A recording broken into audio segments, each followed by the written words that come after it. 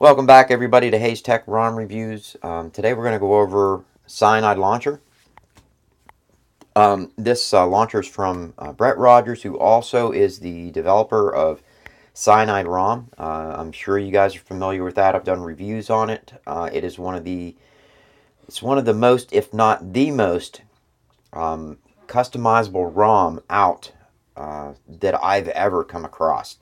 I can remember back when Beanstown 106 used to do, his ROMs for the Note 2, and I used to think that those were just the most customizable ROMs ever.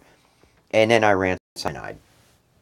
So you could imagine what this launcher is going to be like if the developer of Cyanide is working on the launcher. So I've already went to the Play Store and downloaded it. What I'm going to do is basically I'm going to go into my app drawer. You guys can see Cyanide Launcher there. I also want you to notice how many things I have in my app drawer. Now I have a Moto 360 watch, so all of my apps for my Moto 360 watch are in my app drawer. Even though I don't use them here, I use them on my watch. They're in my app drawer. So we're going to get to that in a little bit here. But I'm going to go ahead and click on Cyanide Launcher. And what that's going to do, it's going to launch it. Now, it's going to ask me if I want to use the default wallpaper. The default wallpaper that comes with this launcher is awesome. If you guys want to run it, go for it. I myself, I'm going to stick with the wallpaper that I'm using, so I'm going to click Cancel. Otherwise, you would just click OK. So this is what the launcher looks like. It looks just like the standard launchers that you guys are going to get on like 6 or Pure Nexus. Or any of the other AOSP launchers, even the LOS launchers that are out. But what's really cool is when you swipe to the right, this is where you would normally see your Google search, which it's here. So what you first want to do is you want to touch on each one of these items that are glowing. This is going to give you a little preview of how to use this app. So you guys definitely want to do this. So, of course, this says swipe left here to go back to the home screen, okay? Because if you hit the back button, nothing's going to happen. And you can't just swipe from the middle of the page. You have to swipe in this little swipe area down here. And this little area is customizable, okay? Just remember that. So you click on that. It's going to take you to the next option. It says click here for weather settings and first time setup. So the next one says this button is going to show the forecast for the next 14 days. And this button will show you updates for the next 36 hours. Just make sure that you have to have the 14-day setup off, and you must have your weather set up first in order for this to work. So, last but not least is this is where you can actually add shortcuts. So, if you want to keep your home page completely clear of all clutter, no apps, no folders, no nothing, you can put every one of your most used apps right in here, and it's very simple to do. As a matter of fact, we're going to go ahead and start with that. If you click on that, it's going to ask you to, I'm going to click on Add. We're going to go down through my list of apps. My most used apps, the ones I always go to, I do mess with my 3-minute battery mod a lot. I use AZ Screen Recorder a lot. I'm going to click on Google Camera, Google Chrome. Let's see, Gmail. Google Plus, I don't use Hangouts much. I do use my messaging a lot, my Verizon messaging, and Play Store I use a lot. And let's see, XDA. Oh, I need a File Explorer, and I want my XDA apps, XDA, and YouTube. Click OK. That's going to save all of them, and we're going to click OK again. And now all the shortcuts that you picked are now in that shortcut bar. So we're going to go down to the blue bar at the bottom. We're going to swipe left. That's going to take us back to the home screen. All right. Now, in order to get to the app drawer, it's just like on the other launchers. You put your thumb on the shortcut area and just swipe up, and that brings up the app drawer. Again, this is going to give you a heads up on how to use the app drawer. It says, welcome to the app drawer. You want to click there, and this is going to show some settings. Now, you can set up your apps by either, installation order, alphabetical order, your usage order. The more you use them, those are going to be the way it's set up. And you can also hide apps. Remember, I told you about all those apps that I have in there that I really don't want shown. I don't use them. So if you click on Hide App, I'm going to go down through here and I'm going to just get rid of all the crap that I don't use. Now, I do use Android Wear, that one app right there, so I'm going to leave that. But all the other ones, they're more they're more tied in with the watch itself, so I'm not going to mess with those. But all my icon apps, I don't need two calculators. We're going to get rid of the Google calculator.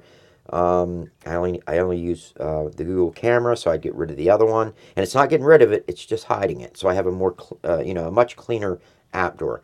And I'm going to go ahead and pause this. I'm going to run down through. I'm going to get rid of all the apps that I don't want to use or hide them, and then we'll come back and I'll let you see what that looks like. Okay, I just went down through and I clicked on everything that I want to hide. What I'm going to do is go up to the top right hand corner, click on that check mark, and it restarts the launcher. And now if I swipe up and go into my app drawer, you will notice that it hid every one of those apps. So now I have a really clean app drawer with only the apps that I actually use in there.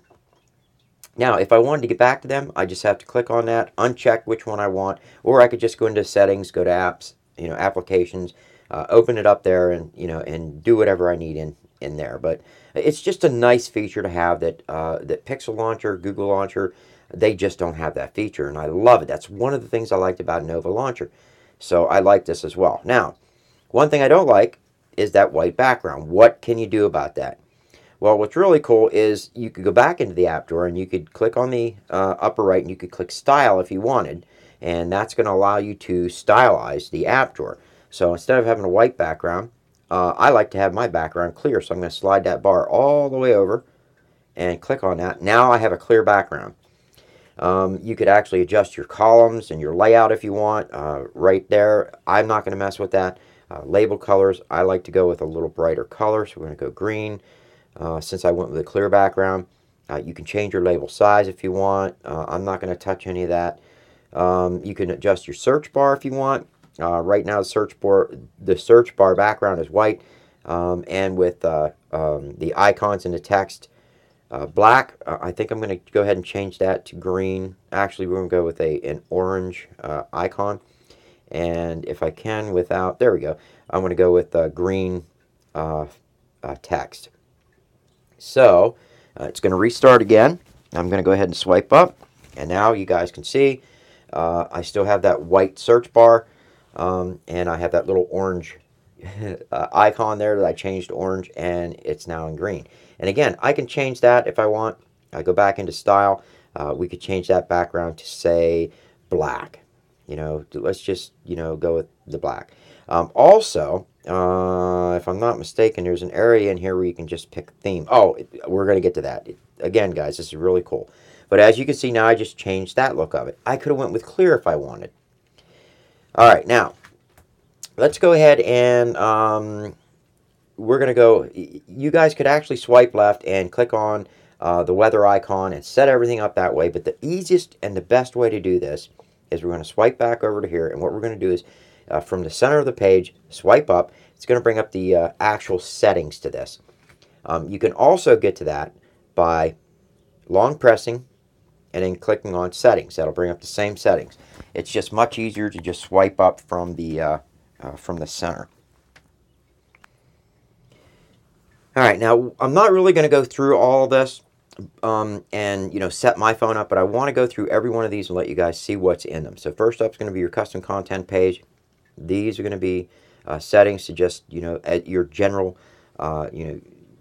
just your custom settings. You can go down through here and pick and choose what you want to do. Colors, again, guys, one of the things that I love about this are the changing colors. I just hate white, man. I love it dark, and I love eye-popping, contrasting colors. So this is going to allow me to do that. If you guys want a different color option, go to town with it. You do whatever you want to do with it. You could leave it in its stock form if you want it. Next up is going to be desktop. We pretty much covered that when we were in the app drawer. You guys again can. This is the desktop, and you guys can change this around too. Again, all my my labels I like to have green. You can actually go with, I think, a theme on this, if I'm not mistaken.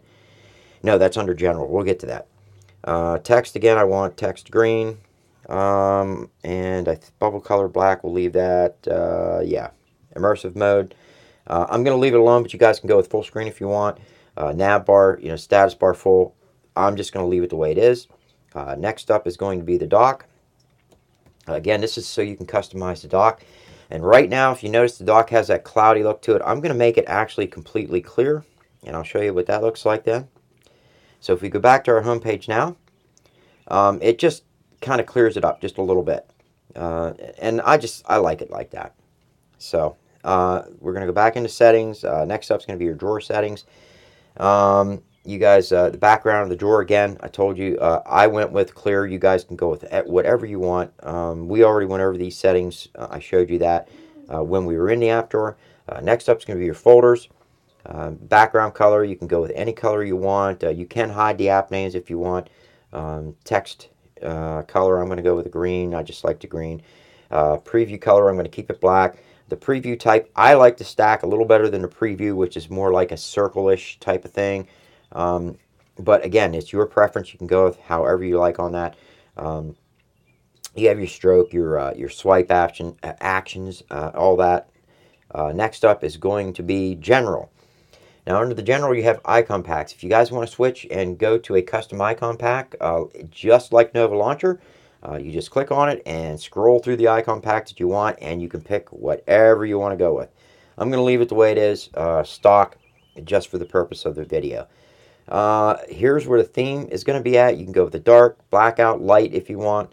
Then you have your backup and restore. You can actually back up your settings, and then you can click on restore, just like a Nova Launcher or some of the other launchers out there. You can actually make a backup, and if you you're like me and you flash ROMs 2 or 3 times a day, and you want to get back to your home screen again and have it all set up the way you like it, you can just click restore, choose a restore point, and go.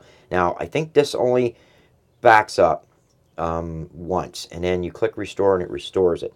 I'm not 100% sure about that, guys. I've only been using it for about 2 days now. But I wanted to get this out so you guys could see it. It's really awesome.